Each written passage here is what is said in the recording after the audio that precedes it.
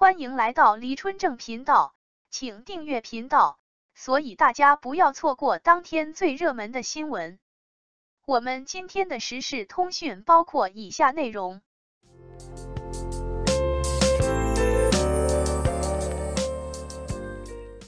肖战刻意与王一博避嫌，脱粉回踩的痛他不能再经历了。人生得意知己足矣，但是很多人都没有这个运气，活了一辈子也没能够遇到一个真正懂自己的朋友。有的人外表非常的冷酷，但是他的内心却很温暖炽热，只有遇到那个真正懂得自己的人，他才会卸下自己冷漠的外壳，开心的像一个孩子一样。王一博就是这个一个少年，曾经在采访的时候，肖战就说冷漠只是王一博虚伪的外壳，虽然说比喻的并不是很恰当，但是肖战在和王一博的相处中已经知道了他的内心是一个怎样的人。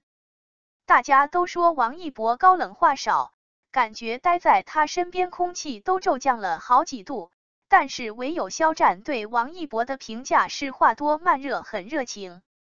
看《陈情令》的花絮中，我们就能够感受到王一博每天在肖战面前活脱的像一个兔子一样，有时候两个人拍戏非常的累，肖战就只想静静的坐会儿，不说话，但是王一博还是坚持嘴里说个不停，一个人坐在屋檐上的时候一直在对着下面的战哥喊，但是战哥都没有搭理他。在采访的时候一直打乱肖战，肖战就很无奈和宠溺的说闭嘴吧，狗仔仔，然后王一博就笑得很开心呢。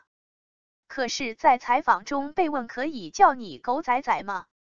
王一博冷漠又坚定的说不可以。王一博对于别人和对于肖战的态度真的是大型双标现场，其实肖战也是如此的。曾经在游戏的环节中，他的队友不管怎么逗他笑，他都绷着一张脸，但是面对王一博，对方还没说话，这个人就乐得不停了。只能说他们两个人真的是人生知己，很好很好的朋友。他们两个人出演陈情令之后就有一大批的cp粉，虽然这些cp粉都非常的有素质，磕糖并不上升真人，但是也有一部分的唯粉非常讨厌这两个人一起互动。他们两个本身就没有什么呀，你看之前在腾讯举办的活动星光大赏的时候，两个人坐在一起就大大方方的，该说就说该笑就笑，陈情女孩们看到也非常开心呐，只要看到他们两个人私下关系仍旧是如此的好就满足了。但是对于唯粉来说，这一幕幕都是非常辣眼睛的，所以那次活动之后，肖战就被唯粉们攻击了，并且大量唯粉脱粉回踩，对他的事业造成了一定的影响，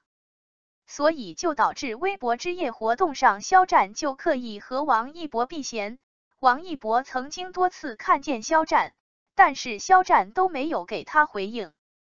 中间郑爽还故意让座，让肖战和王一博坐在一起，但是肖战就拿起自己的保温杯就走开了。看到这一幕，cp 粉们还是蛮伤心的。不过没关系，大家都理解肖战的做法，脱粉回踩的痛他不能再经历了，应该有个好的开始，这个时候不能大面积得罪粉丝。只是陈情女孩们看到两个人全程零互动还是挺感慨的，但是大家始终相信私底下他们关系仍旧很好的，只不过是碍于场合罢了。王一博会获金鸡奖最佳男主角吗？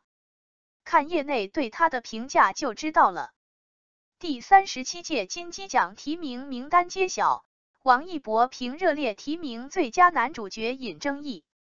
业内人士赞其演技自然，认为其获奖概率大，各大奖项重视青年演员，王一博获金鸡奖最佳男主角可能性大。金鸡奖公布提名名单后，立即激起千层浪，看到提名的名单后，网友们直呼不可思议，从目前的情况上看，本届金鸡奖很有可能是最具争议的一届。在关注提名的时候，很多网友都忍不住，王一博会获得金鸡奖最佳男主角吗？其实，看业内人士对他的评价就知道了。各位读者，你们怎么看呢？10月27日，第37届金鸡奖提名名单揭开神秘面纱，最受瞩目的是最佳男主角提名名单。王一博凭借《热烈》提名，沈腾凭借《飞驰人生2》提名，林保怡凭借《白日之下》提名，金巴凭借《雪豹》提名，彭昱畅凭借《我们一起摇太阳》提名，雷佳音凭借《第20条》提名。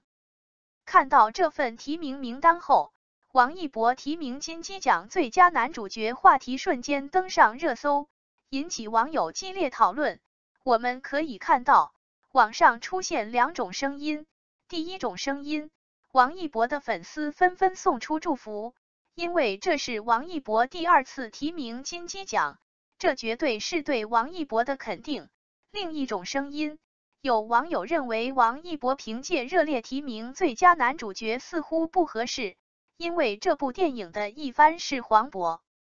这样的言论出现，王一博似乎被回旋镖扎中了。白玉兰奖公布入围名单时，王阳凭借《追风者》入围最佳男主角，而一方王一博却没有入围，这直接引起粉丝们的不满。幸好剧组及时做出回复，偷奖行为并不存在。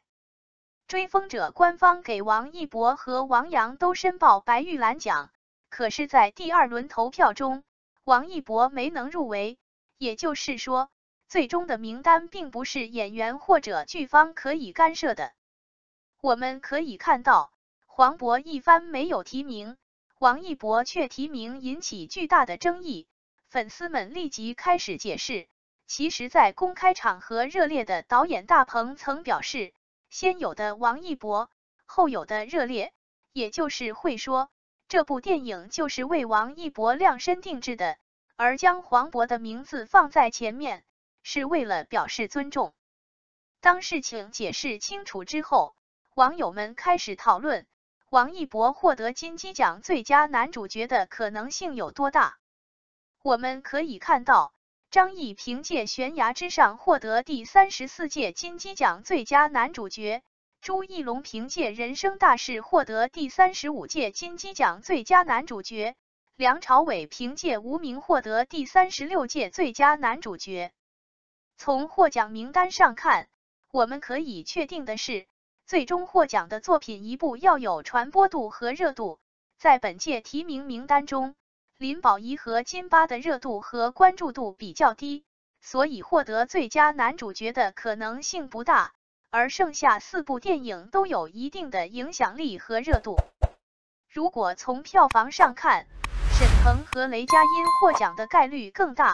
毕竟马丽已经凭借第20条获得百花奖最佳女主角。但从业内人士的评价上看，王一博的获奖概率还是非常大的。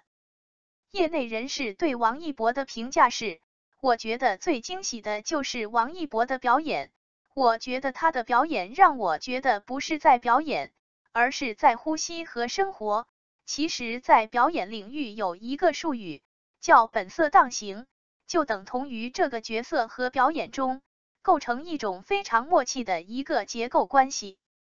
从业内人士对王一博的评价上看，他们认为王一博的演技符合角色本身，是认认真真的研究角色，而不是演角色。这2年，王一博有多部作品与我们见面，王一博的进步是肉眼可见的。今年各大奖项都公布入围名单，我们可以发现，现在官方非常重视青年演员，各大奖项都在向青年倾斜，而金鸡奖真的很不错，给演技好的新人提供机会。综合考虑，王一博获得金鸡奖最佳男主角的概率非常大。各位读者，你们怎么看呢？